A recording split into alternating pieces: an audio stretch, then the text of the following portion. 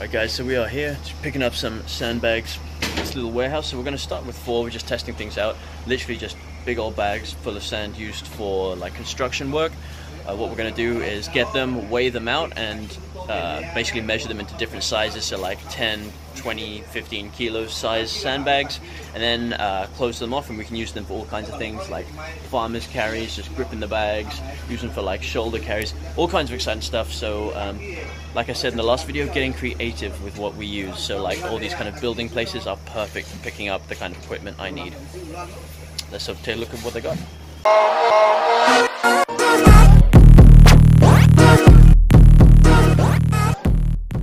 This is why it's good, guys, to kind of have a look around and be open-minded with what you see, because look what I just discovered.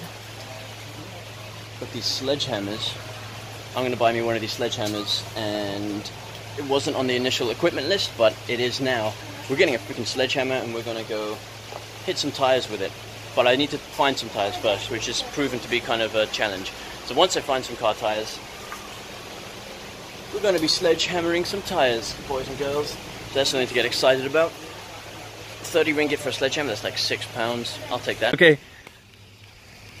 I see one tire, we found one.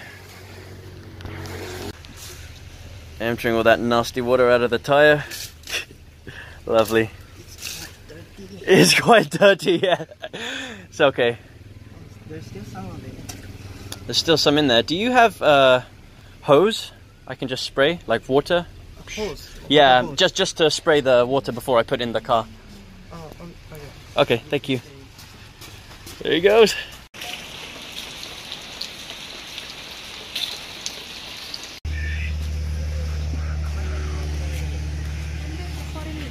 Okay, maybe I get six bags. Can we fit in the car? Make it 4 first. Okay, I'll get four bags then. 4 bags first. 4 bags first, thank you. Can come back. My dude getting me some sand in a bag. Alright, so we're heading back now. Successful trip, very successful trip. A little bit dirty, but that's fine. You got to get your hands dirty for what you want sometimes. So we got, how many? 4 sandbags today. 4 sandbags, which I'm going to go back and weigh up to a couple different weights and then tie them up. And we also got a bonus tire for free, which wasn't expected, but that's nice. We got 1 free tire, and we got ourselves that little sledgehammer chilling back there, so that's great. I didn't even think about sledgehammers, and that's why it's great to kind of actually walk around there yourself, have a look at what they got, and like I said, spark some inspiration. So we got sledgehammers, we got a tire, we got sandbags. Everything is looking great. We're going to go back, make the equipment, test some of the equipment out that I got yesterday. We're making steps, guys. We're making steps in the right direction. But first, I need breakfast, because it's like 12 o'clock and I have not eaten anything, so breakfast comes first. Okay, so we just had a very successful trip down to the hardware store, literally just at the bottom of my road. So we've been going to like 4 different hardware stores all over the island, and we didn't even think to check the little hardware store on my road. So we went there, and it was pretty much the most successful trip we've had so far, except for the fact that I forgot to film it, but hey ho. So what we did is we went there for zip ties and for duct tape, which I couldn't find anywhere for some reason. We found duct tape, we found zip ties. Not only that, we found some clips, some big clips for the little wooden sticks. We also found chain as well, which I was struggling to find. So the only thing we couldn't find was rope, like some thick enough rope. So we're gonna have to keep searching for that. But at the moment we got chains. Chains were kind of expensive, so I only got 10 kilos worth of chains, which should be fine for the moment. We've got the clips to attach the chains, and we've got zip ties, and we've got duct tape. So it's been a very successful trip, albeit unexpected, but it's all good. So we are gonna go test out what we just bought, and I'll see you there. Alright guys, hope you can see me. Sorry I look like shit.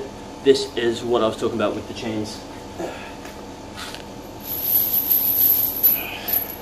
See this? So you get one on one side, and you can get the same thing on the other side, and then all of a sudden you've got this bar which you can use. See, so you can do one side. This is 5 kilos on one side at the moment. You can do one-sided presses. You can put chains on the other side, do 2-sided presses. Of course, you can do other things. You can do like basically anything you can do with a regular barbell, you can now do with these chains. And this, and it just makes it a bit unstable. The chains are wobbling around, makes the exercise extra challenging. I'm going to test one other thing, so I'll be right back. Alright guys, so let me show you what I just done. Okay. So one of these chains weighs 5 kilos. So what you can do to give yourself some variety with the weight, if you're strong enough and you want to lift the whole 10 kilos, you get one chain hanging on one side like I showed you earlier, and then you just do the same thing on the other side. However, if you want to grab a lighter bar, you can use one 5 kilo chain and attach it from one end to the other end, just like I've done here. So this is just one chain, one 5 kg chain on this bar. So that way you can have a 5 kilo bar evenly weighted either side, or if you want, you can attach one whole chain to either side and get a 10 kilo bar. So very flexible. You can do all of this. You can do your rows. Lots of stuff you can do here with these chains. And like I said, the fact that the chains are wobbling around makes it imbalanced, makes it a great way to work out.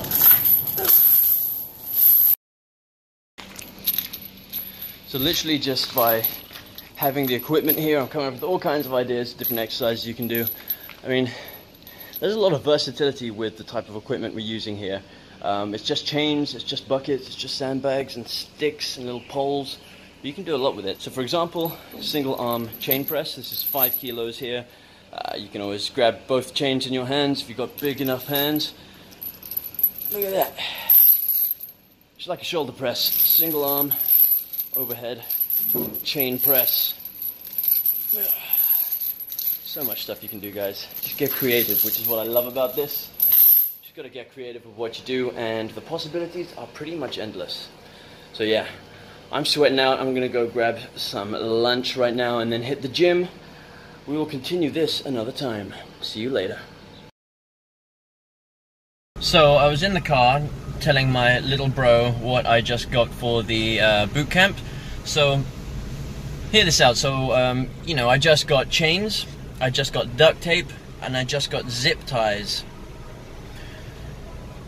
Now if you didn't know I was making a boot camp, you might be mistaken for thinking that I was gonna kidnap someone. Yeah, that's what they mentioned to me. I didn't really think about that, but now that I think about it, chains, zip ties, and duct tape. Perfect for if I need to ever kidnap anybody. So yeah, if the boot camp doesn't work out, I might start holding people up for ransom. Just another option. See, getting creative, guys, with the use of the equipment. Endless possibilities with what you can do. But on a serious note, I'm not planning on kidnapping anyone. Don't you worry.